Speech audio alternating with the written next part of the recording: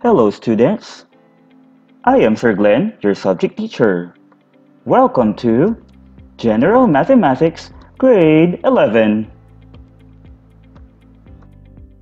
We've now arrived in the third module, which is entitled One-to-One Inverse Functions. Ano nga ba ang ibig sabihin ng one-to-one function at ano ang ibig sabihin ng inverse function? So, our first lesson is all about representations of real-life situations using one-to-one functions. Our objectives: first, to identify whether a real-life situation is a one-to-one function or not. The second, identify whether a relation is a one-to-one function or not, given its graph, table of values, mapping or mapping diagram, and equation. Study the mapping carefully. So, how many elements of set B correspond to each of the elements of set A? So, looking at the mapping, if we try to look very carefully, lahat ng elements ni A ay nai-pair sa unique element ni set B. Okay, si 1 nai-pair kay 5. Isang arrow lang yung nanggaling kay 1 papunta kay 5.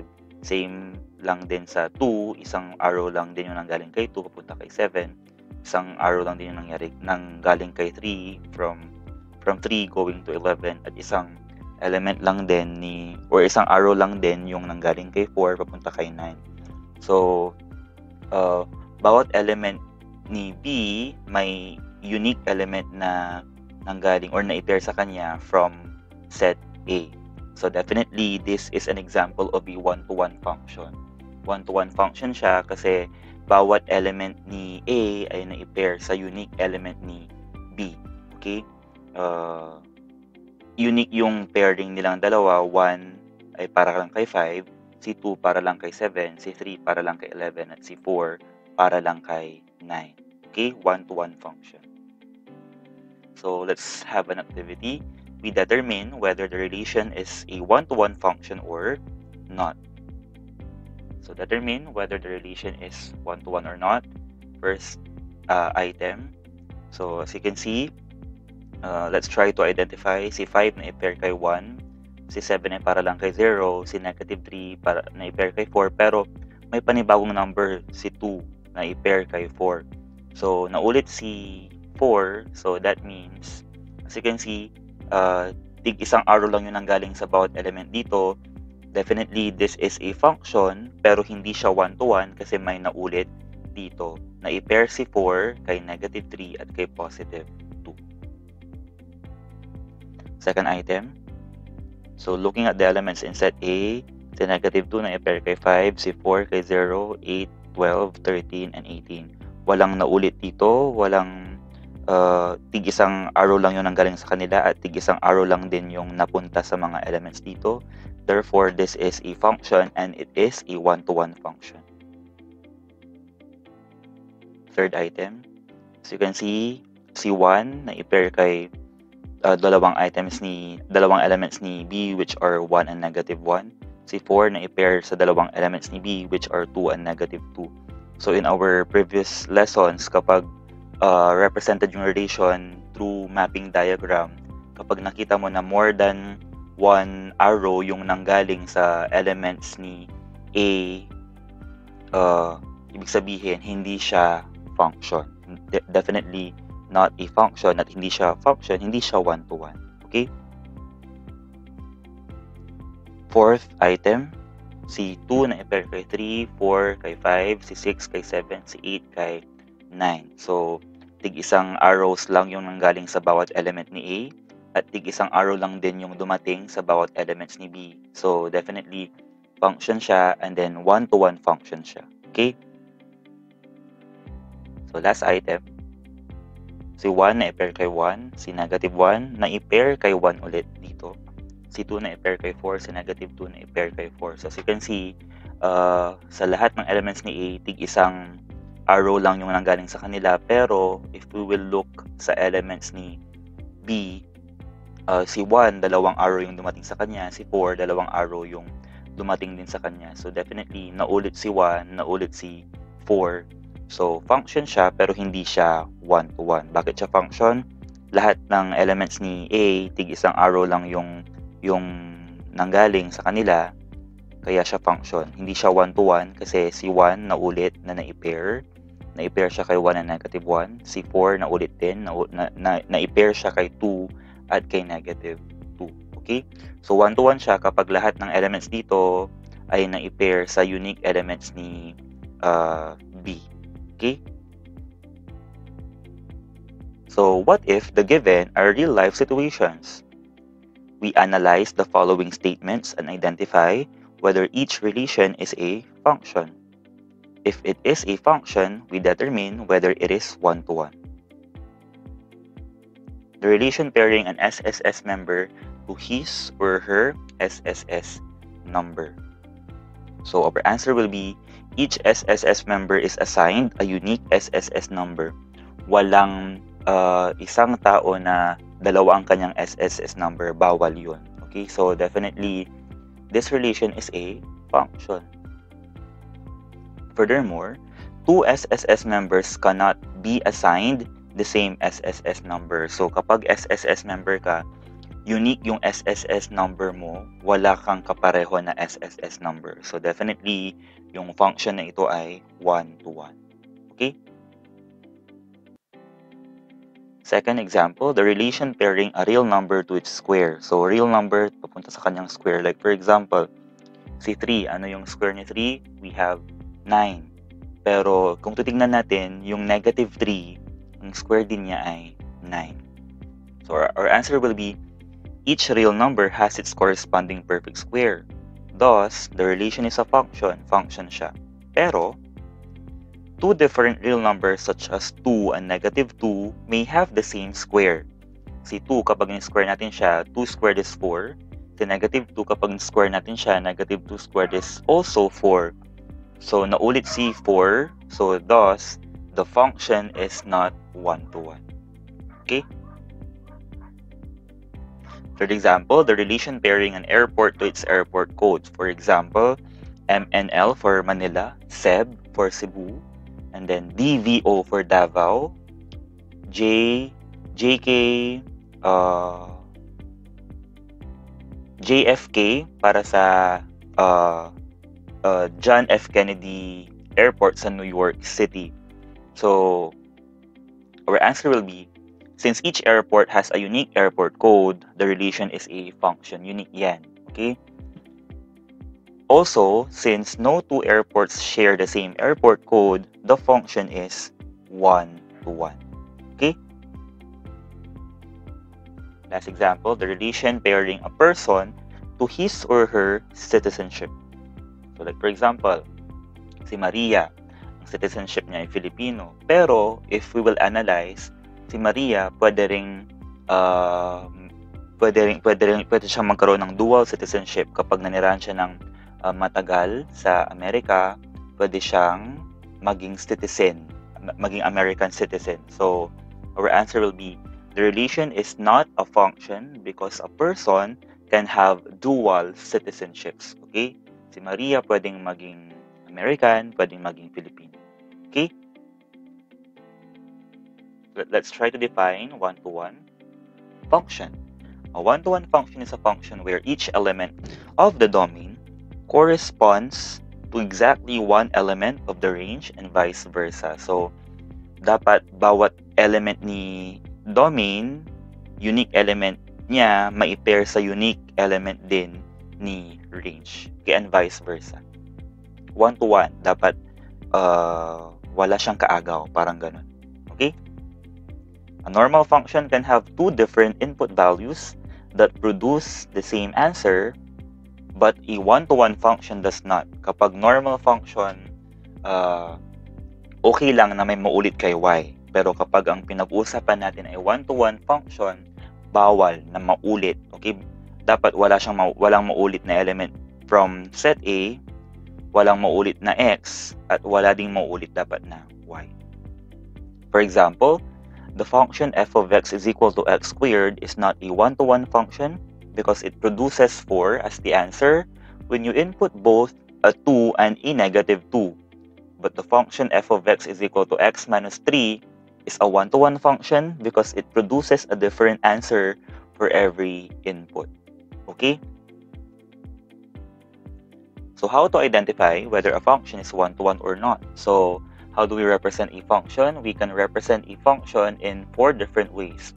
Through its table of values, through its mapping diagram, through its graph, and through its equation. So let's begin in the first representation, table of values.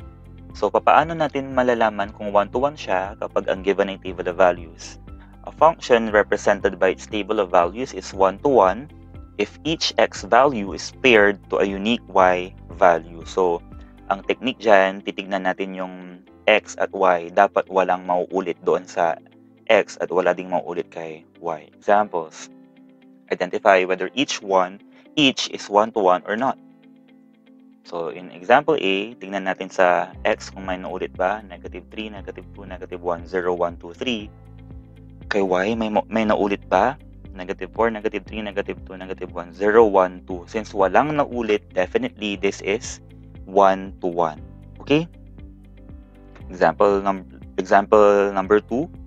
So, lahat ng x ba, let's try to observe. Negative 3, negative 2, negative 1, 0, 1, 2, and 3. So, walang naulit. How about y? So, we have 9, 4, 1, 0, 1, 4, and 9. So, nakita natin na naulit si 1, naulit si 4, at naulit si 9. Since may naulit na element ni y, definitely this is not one-to-one. Okay, that is the case if the function is represented by its table of values. How about mapping diagram? So, a function represented by its mapping is one-to-one if each value in set A is paired to a unique value in set B. So, titignan natin kung lahat ba ng elements ni A ay na-pair sa unique element ni B. So, examples, identify whether each is one-to-one or not. So, as you can see, observing the elements of A and B, si 1 na-pair kay 6, si 2 na-pair kay 7, 3 na-pair kay 8, si 4 na-pair kay 5. Since lahat ng elements ni A ay na-pair sa unique element ni B, walang naulit kay A, walang naulit kay B. So, therefore, this is one-to-one. Second example, so you can see C3 na-pair kay 9, and then negative 3 na-pair ulit kay 9. 4 na-pair kay 16, negative 4 na-pair kay 16. So, since naulit si 9, dalawang arrows yung dumating sa kanya from A, same is true kay 16, dalawang arrows yung dumating sa kanya from A, naulit si 9 and 16, ibig sabihin, hindi siya one-to-one. Okay? A function represented graphically is one-to-one if it satisfies the horizontal line test. Okay, so, masasabi natin na one-to-one yung function kapag nasatisfy niyo yung horizontal line test. Ano nga ba yung horizontal line test? It is a function f is one-to-one if and only if no horizontal line drawn through the graph of f intersects it more than once. So if we try to draw many horizontal lines doon sa ating graph, kapag once lang na-touch nung horizontal line natin yung graph, ibig sabihin one-to-one siya. Kapag more than once naman, kung for example 2 or 3 times niyang na-touch or greater than that yung graph, ibig sabihin hindi na siya one-to-one. So remember, a one-to-one function f satisfies both the vertical and the horizontal line tests. Take note of that. Examples. Identify whether each is one-to-one or not. So as you can see, if we try to draw horizontal lines here, kahit ilang horizontal line yan, yung horizontal line, it only touches the graph at exactly 1 point. So therefore, this is a one-to-one. Okay? Second example, as you can see, kung magdodrawing tayo dito ng horizontal line, twice na touch ni horizontal line yung ating graph. Ibig sabihin, hindi ito one-to-one. Understood? How about its equation? How can we say if it is one-to-one based from its equation? So a function represented by its equation is one-to-one if it can be shown algebraically that for a and b in the domain of the function, if f of a is equal to f of b, then a is equivalent to b. Example, identify whether each is 1-to-1 or not. So f of x is equal to 2x plus 3. So our solution will be, suppose a and b are in the domain of f. We need to show that if f of a is equal to f of b, then a is equal to b. So dapat kapag isolve natin ito, ang lalabas dapat sa ending niya ay a is equal to b. So we have f of a is equal to f of b. Substituting a sa x, we have 2a plus 3. And substituting b doon sa x, we have 2b plus 3. So adding negative 3 to both sides, we have 2a plus 3 and then negative 3 and then 2b plus 3 plus negative 3. So 3 minus 3 will be 0. And then 3 minus 3 is also 0. So we have 2a is equal to 2b. Multiplying 1/2 to both sides, we have 1/2 times 2a is equal to 2b. So 2a, 1/2 times 2a is 2a all over 2, or makakancel na yung 2, maiiwan si a.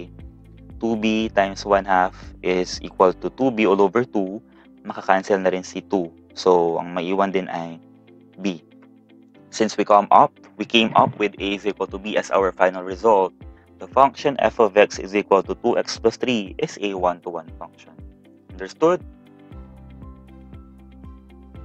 Example B, identify whether this is a 1-to-1 or not. F of x is equal to x squared. So our solution will be, suppose a and b are in the domain of f. We need to show that if f of a is equal to f of b, then a is equal to b. Same doon sa unang example. If we solve this one, dapat ang final result a is equal to b para masabi natin na 1-to-1 siya. So we have f of a is equal to f of b. Substituting a kay x at substituting b kay x, we have a squared is equal to b squared. Adding negative b squared to both sides, we have a squared plus negative b squared is equal to b squared plus negative b squared. So positive times negative is negative, and then b squared minus b squared, magzi-0 na siya, kaya is equal to 0. Factoring a squared minus b squared, we have a plus b times a minus b is equal to 0. Using the zero factor property, we can equate both factors to 0. So we have a plus b is equal to 0 and a minus b is equal to 0. Solving for a, we have a is equal to negative b and a is equal to b. Ita-transpose natin si positive b here, papunta kay right side, magiging negative. We transpose negative b here, going to the right, magiging positive b. Since we obtained a is equal to negative b as one of the results, it does not satisfy the condition. Bakit? Kasi ang dapat result lang ay a is equal to b. Since may panibagong result which is a is equal to negative b, therefore the function f of x is equal to x squared is not 1-to-1. Understood? For the activity, we have the supplemental activity 3.1. So you read the instructions carefully in each activity, then give the best or correct answer. So I'll be sending an image of these activities in our group chat. Part 1, identify whether each relation is a 1-to-1 function or not. Write W if it is 1-to-1, otherwise write N.